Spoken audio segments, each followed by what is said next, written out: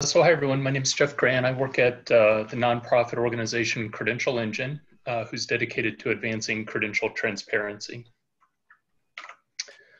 I'll just open with saying that the term credentials seems like a single thing, but it's actually many different types of things. And for us, a credential refers to all the many different ways that people signal their suitability. That includes traditional diplomas and degrees, but also certificates, licenses, certifications, badges, and more. And we've done our research in that area and identified over 738,000 credentials being offered in the US market alone. So it's an overwhelming number of options for the American people to make sense of. And what we do is we help the public understand those credentials using linked open data strategies and semantic web technologies.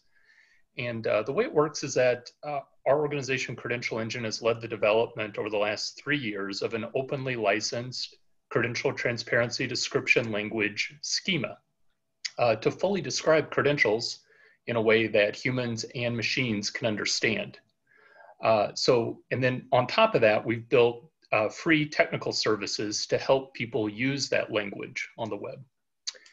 And this issue has really come to the fore with the COVID-19, where people are struggling to understand credentials and use them for responding to both the COVID-19 pandemic specifically, but then the social, societal impacts that have followed from that as people lose long-paying, occupations are no longer viable. So a lot of folks are looking to credentials to help them weather the impacts of COVID-19. And our Rapid Award is an approach of testing new partnerships that can rapidly increase public data about healthcare credentials and healthcare competency frameworks using Credential Engine's registry. So we think this information, if we can make it more publicly available, will help workers transition into the healthcare sector and then help healthcare workers upskill to develop and respond to the fighting the COVID-19 pandemic. So we built this landing page to help onboard our partners to publish information to the web, and I'll paste a link to that in the chat here to close. The way we've been operating is that we have a history of partnering with state agencies. So think of state workforce agencies or commissions for higher education.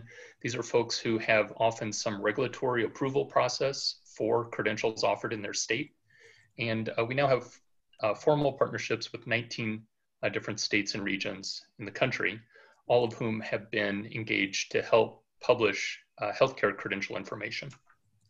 For example, here in New York, we partnered with a group called NIATEP on healthcare credentials, and they've kicked off this work as part of our Rapid Grant, hosted Zoom webinars with credential providers in their state, and just recently hired a staff member to help facilitate a lot of the back-end data workflows necessary to make this happen at scale.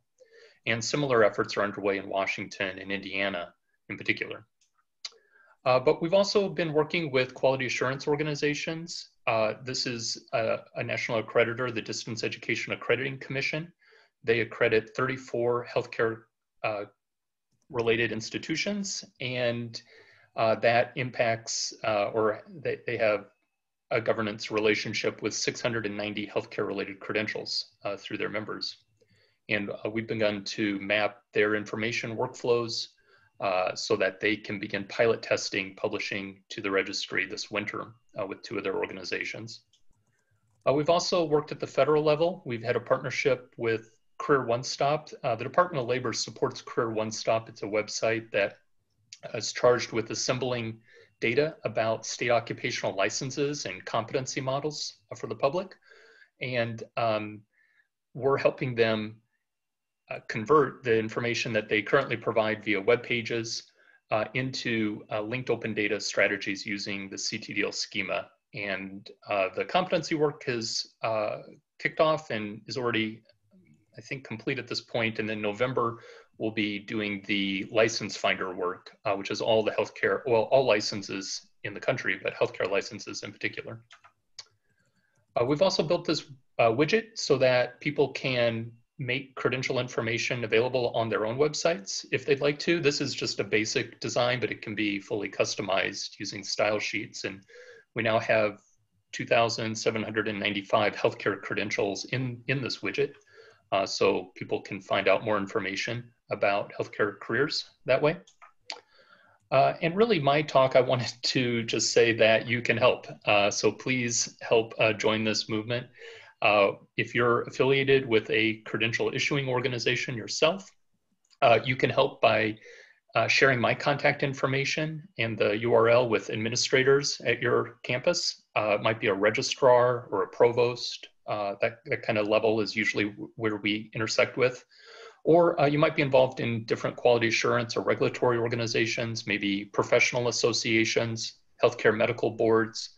All of those groups have important information for the public about healthcare credentials, and we'd like to make it more publicly available via our services.